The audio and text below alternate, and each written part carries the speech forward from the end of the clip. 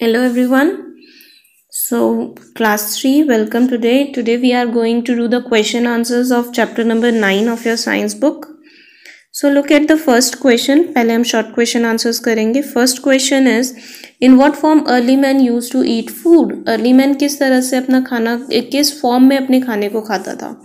So हमने पढ़ा था early man use to eat food in raw form. कच्चा खाता था वो, पकाकर नहीं खाता था जब तक फायर डिस्कवर नहीं हुई थी. Okay, so early man used to eat raw food. Next, name any 3 different methods of cooking food. 3 तरीके बताने हैं जिससे हम फूड को खाने को कुक कर सकते हैं. So the 3 different methods of cooking food are boiling, steaming, baking, frying, direct heating. कोई भी 3 आप लिख सकते हैं. Okay.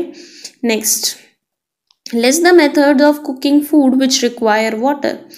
ऐसे मेथड्स बताने कुकिंग खाने को कुक करने के जो क्या करते हैं जिनमें पानी की ज़रूरत है. सो सबसे पहले बॉइलिंग में पानी में ही बॉईल करते हैं हम, ठीक है ना, पानी डाल के फिर मम्मी दाल को बॉईल करती हैं. और नेक्स्ट इज स्टीमिंग में भी नीचे पानी रखा जाता है, पानी की स्टीम बनती है. Okay, now next one is name the oldest method of cooking known to man. सबसे पुराना मेथड कौन सा है जो हम जानते हैं कुकिंग करने का? तो जो अर्ली मैन यूज करता था फायर डिस्कवर होने के बाद में, direct heating. Next, how is baking done.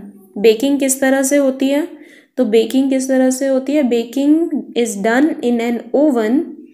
Baking किस तरह से होती है? बेकिंग को ओवन में किया जाता है विद और विदाउट ऑयल, ठीक है ना.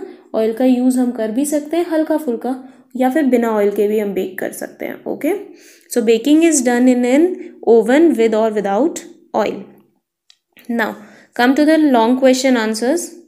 द फर्स्ट वन देखिए, right to benefits of eating cooked food. Cooked food को खाने के 2 बेनिफिट्स क्या हैं? तो the benefits of eating cooked food is that the cooking makes food tasty and soft. Okay, next it makes the food germ free. germs खत्म कर देता है, कुकिंग करने की वजह से germs खत्म हो जाते हैं, मर जाते हैं. and next is it makes the food more digestible, easily digestible. ऐसा कर दे खाना क्या कर देता है? easily digestible बना देता है, जो हम easily हमारी बॉडी उसको डाइजेस्ट कर सकती है, पचा सकती है. Okay, now next one, What can happen to vegetables when they are overcooked? अगर हम खाने को ओवर कुक कर देते हैं, बहुत ज़्यादा देर तक पकाते रहते हैं तो क्या होगा? So when vegetables are over cooked, जब वेजिटेबल्स को बहुत देर तक कुक कर दिया जाता है, ठीक है ना, ओवर कुक कर दिया जाता है, तो उनके जो न्यूट्रिएंट्स हैं they are lost. Okay, nutrients खत्म हो जाते हैं और वो खाना हेल्दी नहीं रहता. So when over cooking destroys the nutrients of the food. Okay, now last question, differentiate between boiling and frying. boiling और frying के बीच में क्या डिफरेंस होता है? सो हम इसके लिए पेज को 2 हाफ्स में डिवाइड कर लेंगे. एक साइड पर हम लिखेंगे बॉइलिंग के लिए पॉइंट्स और एक साइड पर हम लिखेंगे फ्राइंग के लिए. ओके, सो बॉइलिंग देखिए, बॉइलिंग में क्या होता है? Water is use to boil the food. पानी का यूज़ करते हैं हम. लेकिन फ्राइंग में हम किसका यूज़ करते हैं? ऑयल का. Oil is use to fry the food. ठीक है. Next point, boiling is a healthy method of cooking food. हाँ जी, फ्राइंग से ज़्यादा हेल्दी होती है.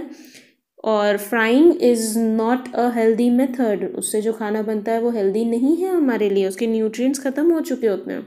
ओके, एंड लास्ट में हम एक एग्जाम्पल दे देते हैं. बॉइलिंग में हम एग्स को बॉईल करते हैं, पल्सेस को बॉईल करते हैं, दालों को. और फ्राइंग में हम क्या करते हैं? Pakora, jalebi, these are all fried food. ठीक है ना. So these are the examples. Hope आप सबको यहाँ तक समझ में आ गया है and the question answers are over. So keep revising, और if there is any problem you can contact me in the comment box. So good bye everyone.